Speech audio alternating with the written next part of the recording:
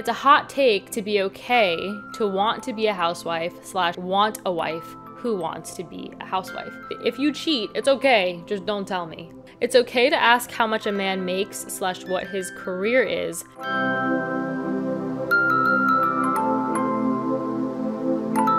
Hello everybody, welcome back to the Walk Podcast. If you're new here, my name is Sam. I post all things lifestyle, faith, an occasional travel vlog every now and then.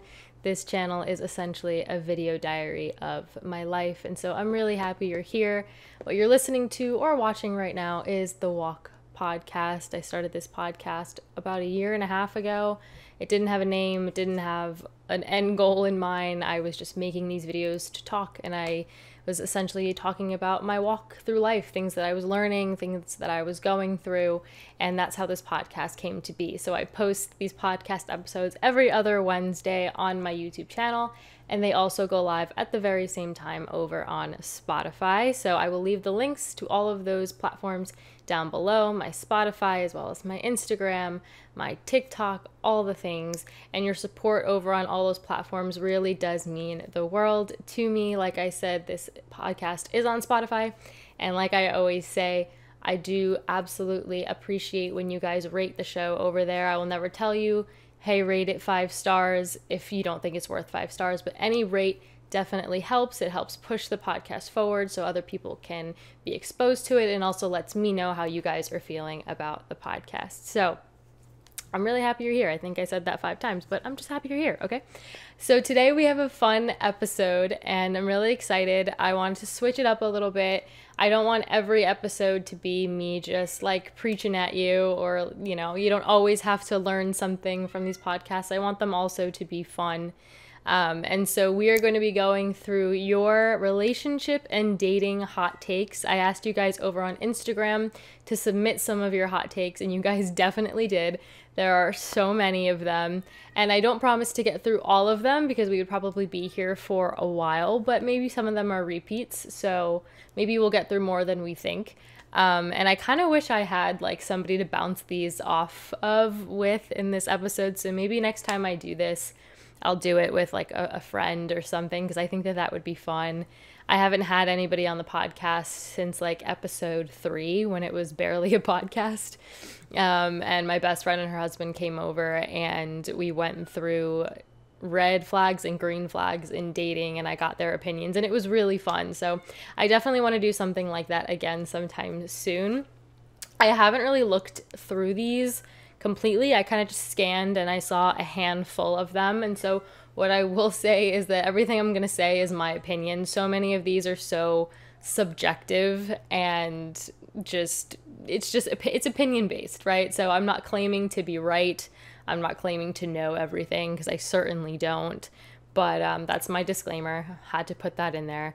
But I'm just going to start all the way from the bottom, and we'll just kind of work our way up.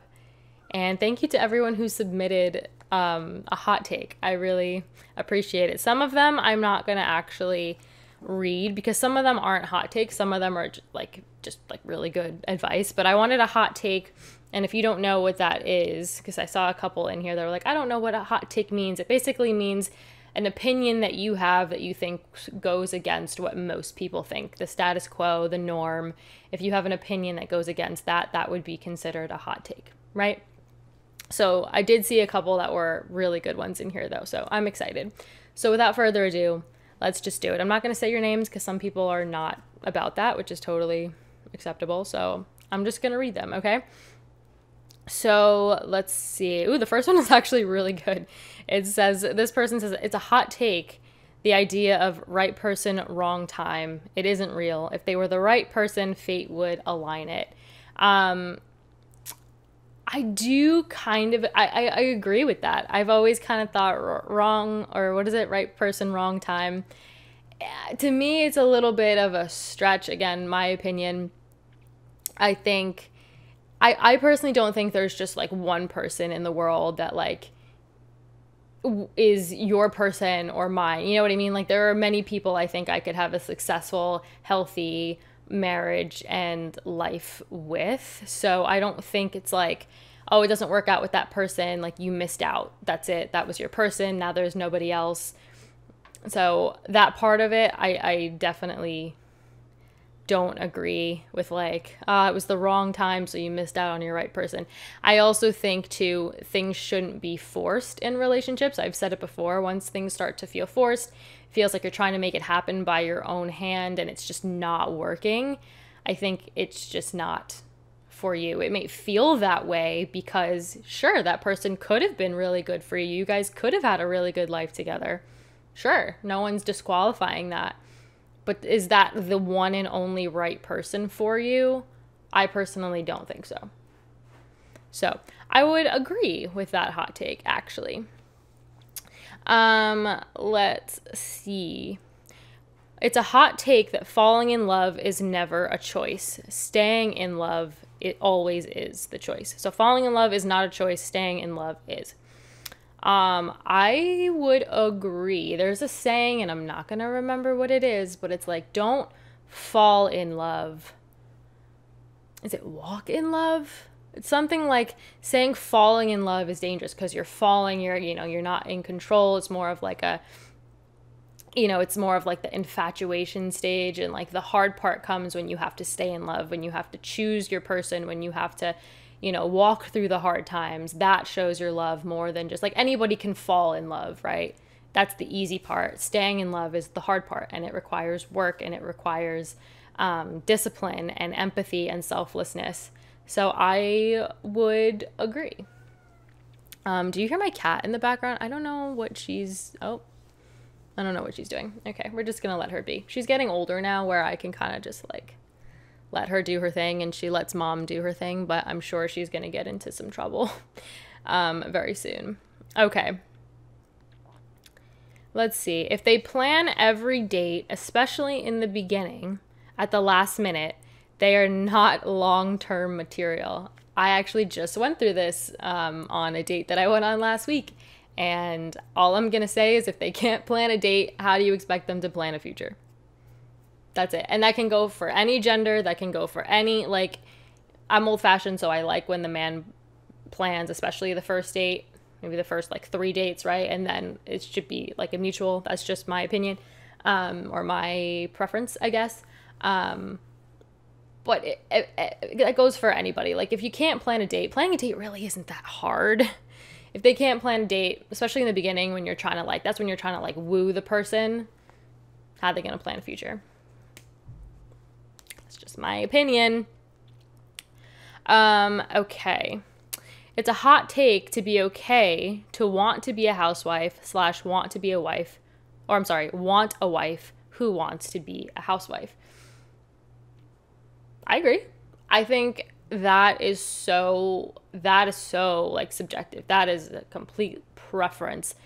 And I agree that being a housewife or a stay-at-home mom or whatever, that is a job in and of itself.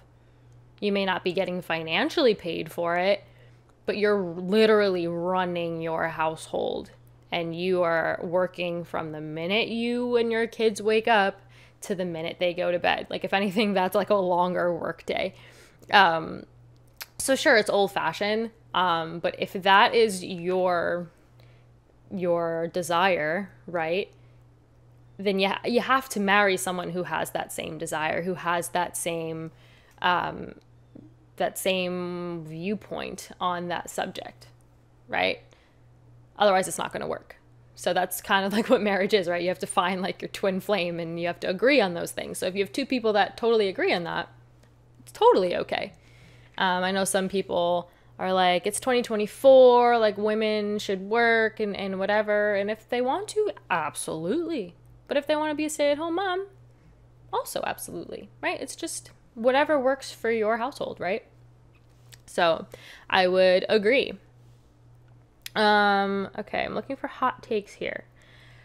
The talking stage should mean being taken. That's a complicated one.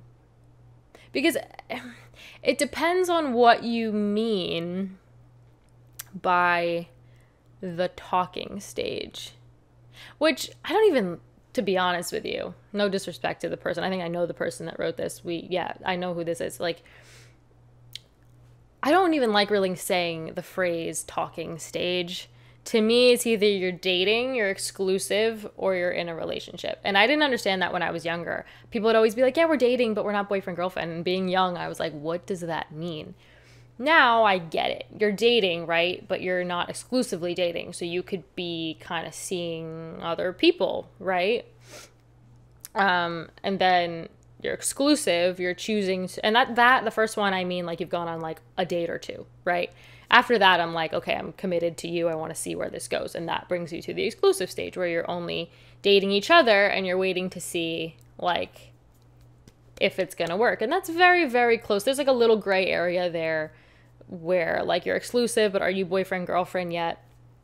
But I get it. So it depends on how you define the talking stage. If it's like you've been on one date and you're texting, but you've only met once, I wouldn't be like, yeah, I have to be exclusive with you.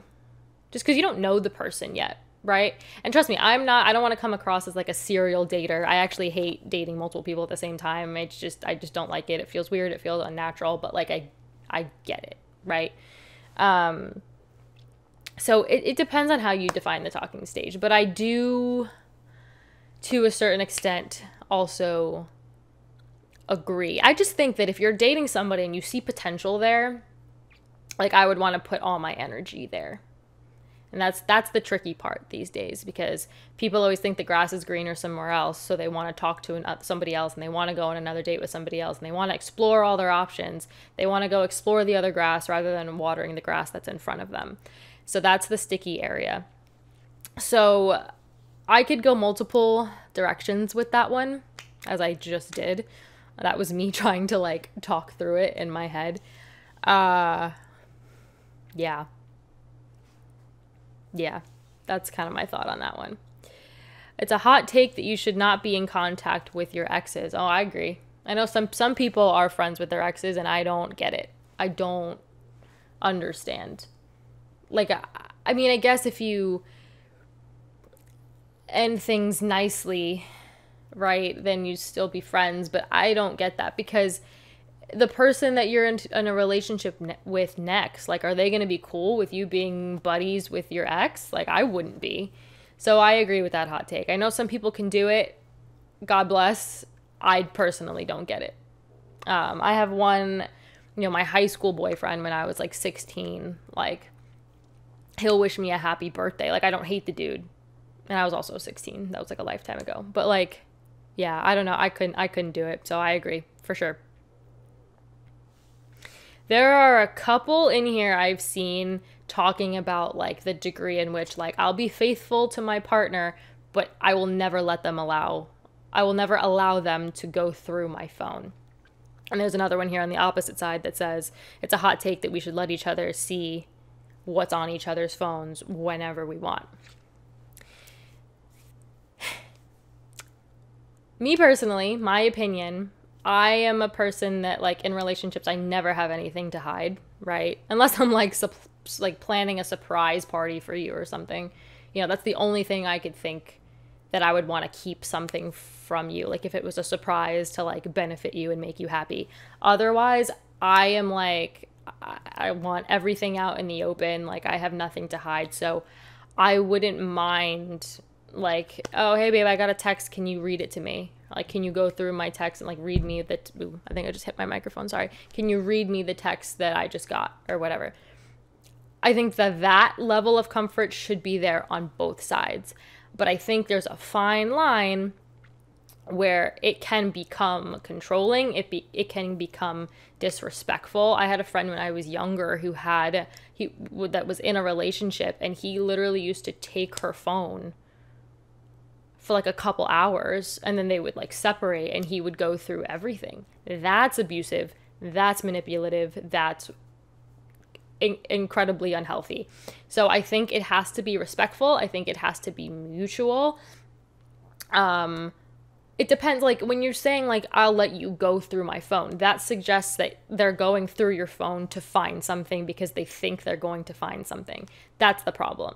But if there's already a level of trust, I should know your password, you should know mine, but not to go look for a problem just because we trust each other. Like, yeah, go in my Spotify and play this song.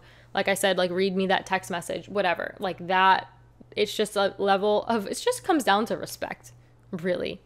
And I think if you have anything to hide from your partner, you shouldn't be in a relationship, point blank simple. So that answers my opinion on that. Just because you met him at church doesn't mean he's good for you. Say it louder for the people in the back. I will die on that hill. Just because he is a Christian, just because he goes to the same church as you, does not mean he's your husband, or vice versa. Does not mean she's your wife. You have to actually like the person. You have to be compatible. You have to have similar interests. You know, people are always like, just go find a nice like church boy. It's not that simple. It's not that simple. You have to like each other. You have to be attracted to each other. You gotta vibe. So I say that I die on that hill. I am with you. I am with you. Some people are just like, oh, the attraction will come afterward. No. If you have to force it, it's not for you. That's it. Sorry. I'm passionate about that one. Okay. Let's see. Give me a hot take. Give me a hot take. Give me a hot take. Okay. This one says, this might be a hot take. If it seems like there's a family versus significant other choice that has to be made too early, then it's a red flag. So I'm assuming by that it kind of means like if you feel like your significant other has to choose between you and their family, it's a red flag. I would agree. I think it's different if you're just dating versus if you're married. Because if it's someone you don't know that well, like if it was a guy that I had only been dating for, I don't know, 2 months or whatever, like my family takes precedent over you. You know what I mean? But if it's a marriage, I think once you become married, like as weird as it sounds, this is my opinion, maybe this is a hot take, I don't know, I could add this to the list. When you get married, your spouse becomes your family. Not to say that your family, your parents, your siblings, your aunts, your uncles are no longer your family. That's not what I'm saying. But once you get married, your household is now your family. That is your first priority. Everybody else comes after. That is your household, especially when you have kids. That is your family. They come first. Then everybody else comes after. Because when you're getting married, you're becoming one. You have to be selfless for that person. You have to put them before you. You have to, like, that's your priority. So I think it depends on how long you've been together, what the situation is. Some families can also just like be toxic and like make the person choose when they shouldn't deserve it. So it's not always the significant other's fault, because of course there's like a level of guilt there. So it's hard. I think it's just situational, but that's kind of my take on like family versus like significant other type thing. Like how many situations have you heard of where it's like a guy feels like he has to choose between his mom and his wife because his mom is like super close to him and like he was a mama's boy and blah, blah, blah, blah. It's like even if you're like engaged, but mostly when you're married, like that's now your priority, I think. So the fact that I can't hear my cat, oh, I see her. Okay. Usually when I can't see her or hear her, she's doing something bad, but I think we're okay. Okay. Let's see. It may be a hot take that time is nothing. 3 months of authentic love is greater than years of occasional good moments. I mean,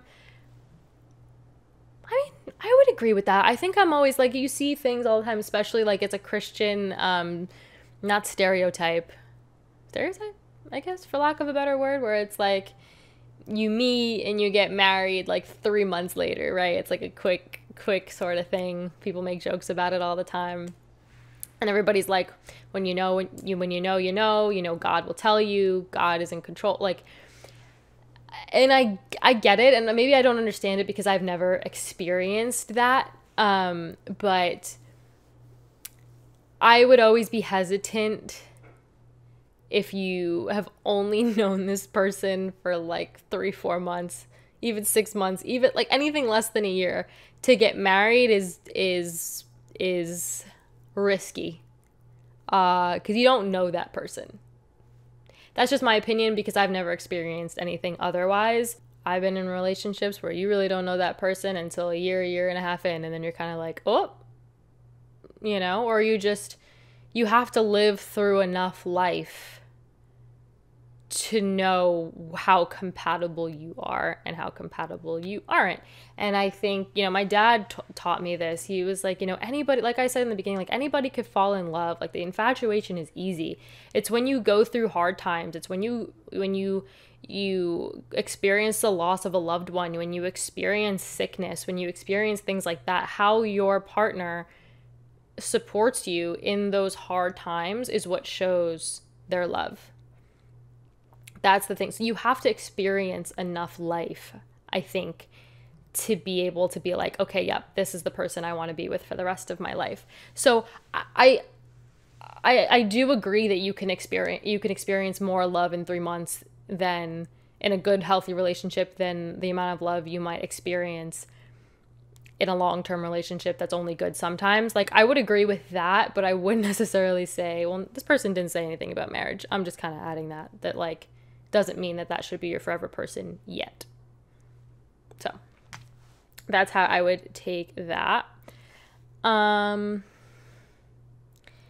Saying I love you before you're official is not a bad thing. Ooh, I don't know if I agree with that. I don't know if I agree with that, but maybe it's just, again, because I haven't experienced it myself. But to me, saying I love you is a big thing, because, again, it's like you have to be able to not confuse love with lust or infatuation. Love is not a feeling. Love is a choice. Love is an action. Love is putting that person before you. And it's like, are you really putting somebody before you when you're not even official? You know what I mean? Maybe I just haven't experienced it yet. But that one is a hot take. That was certainly a hot take. Okay, let's see.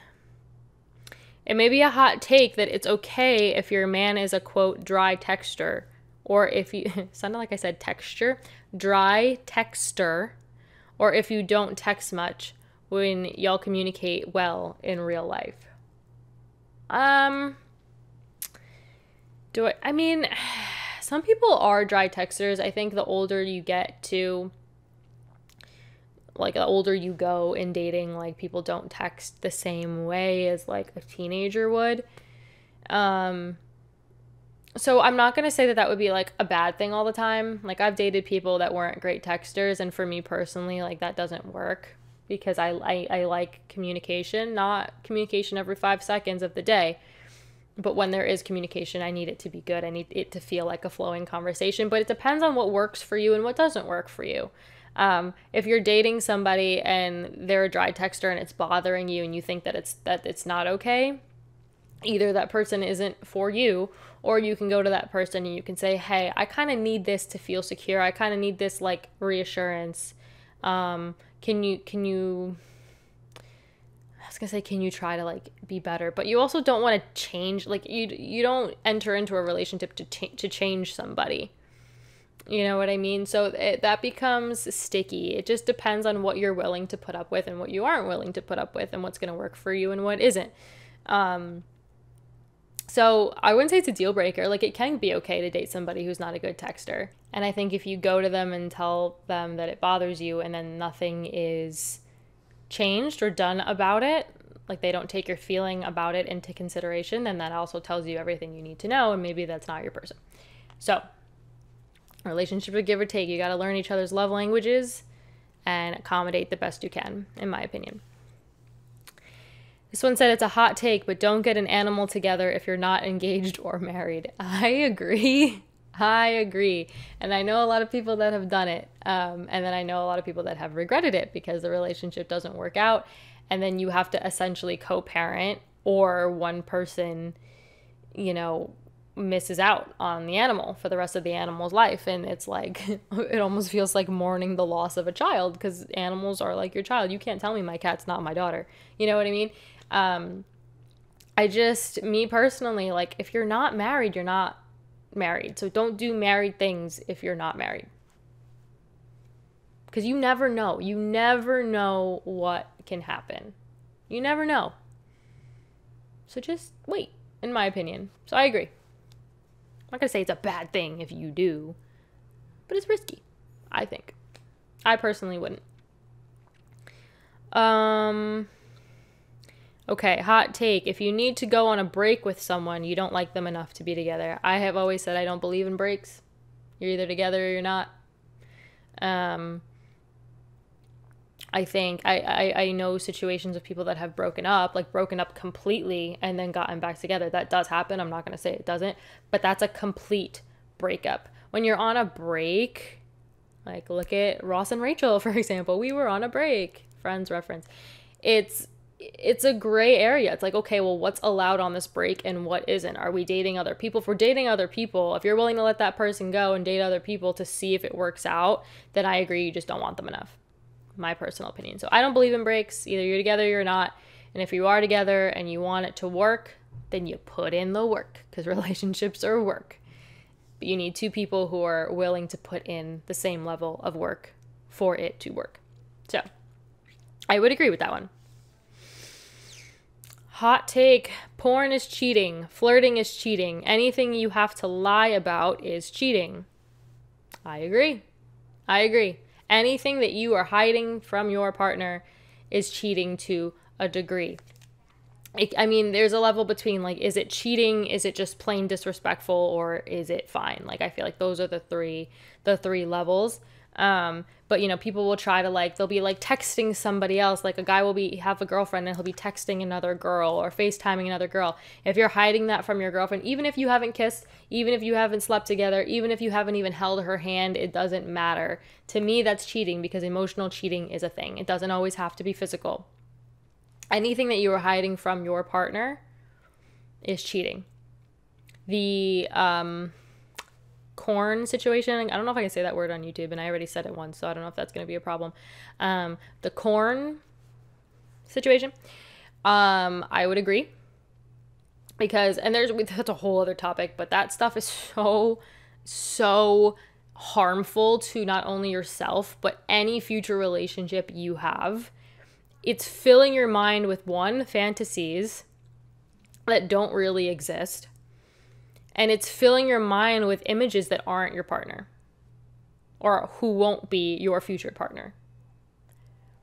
And you're teaching your brain that that's what you like.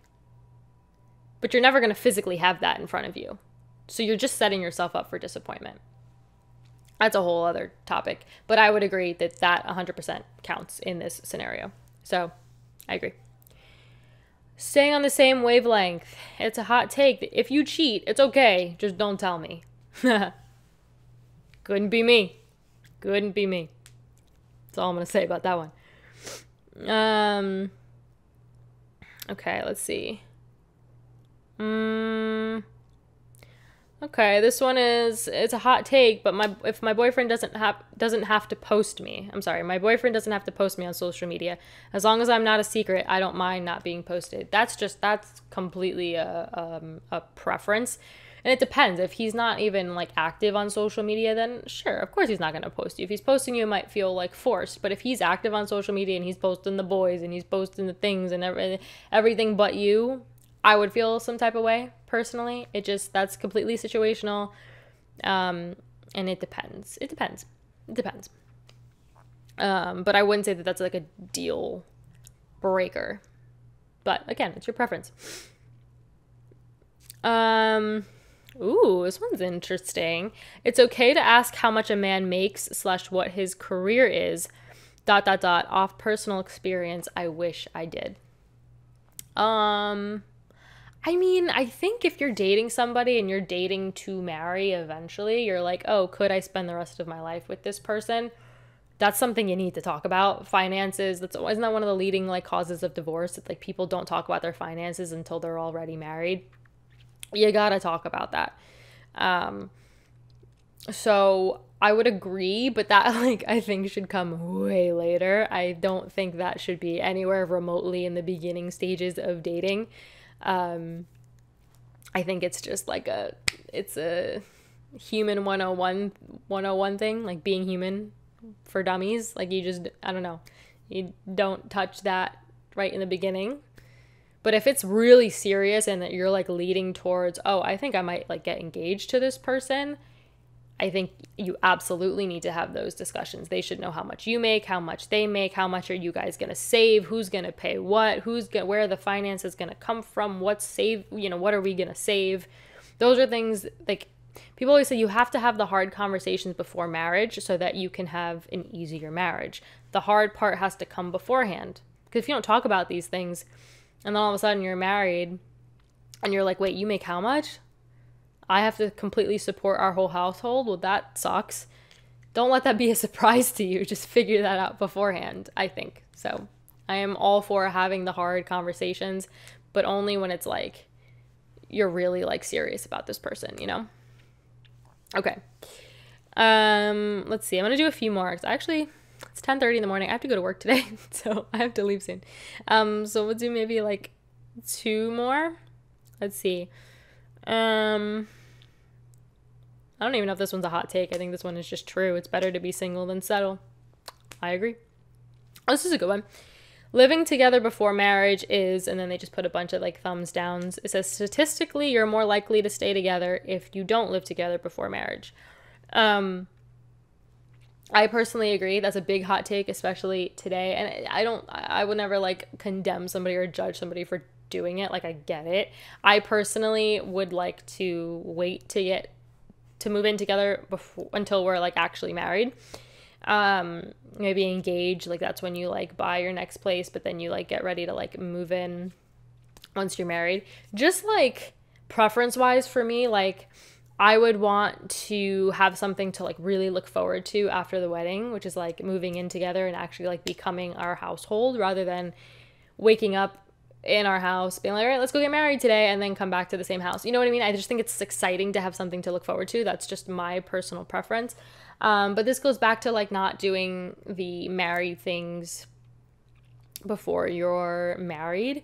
I just think it's the old fashioned in me. I would personally just want to wait because I'm not one with you yet. We're not married. We're not one. We're not a family yet. You know what I mean? I'm also a big believer in not doing wifey things for a boyfriend. If I'm just a girlfriend, I'm not going to do wife things. You know what I mean? Like, I'm not going to cook for you every night or do laundry or all the things. You know what I mean? Like, I'm not your wife yet. We're not a household. It's just a preference. And it's actually true. I know I've heard that statistic where people end up staying together longer when they wait to move in together to get married. My best friend Joanna and her husband did that, and now they're happily living together. They have their firstborn, and they are just living their best lives, and they're so happy that they did wait. So I would agree with that one. And let's see. This one says, it's a hot take, being shy after months of dating is not attractive. I wonder if that means like shy with your partner or shy with other people. Because I've seen where like a really outgoing person dates maybe a more shy person. And like after a while, they're bringing them around their friends or whatever. And they're like, why are you not talking to my friends? Like, why are you just sitting there in silence? Luna is biting my feet. Okay. Let me just pick her up. Hold on. Okay. Her little teeth really hurt. But that's a preference, right? I think it's just somebody who matches your energy. Somebody who maybe is a little more introverted and like doesn't speak at all to your friends or your family when you're out. That could be a problem, especially for somebody who is so extroverted. If it's with you, I think it really just comes down to like what you want and what's going to work for you and what isn't, and that's the point of dating. So I'm not going to say it's right or wrong to be shy. I used to be a painfully shy person. And now I absolutely love talking to people and will talk to anyone and everyone. So it just depends. I think that's situational. I think it's kind of just up to you.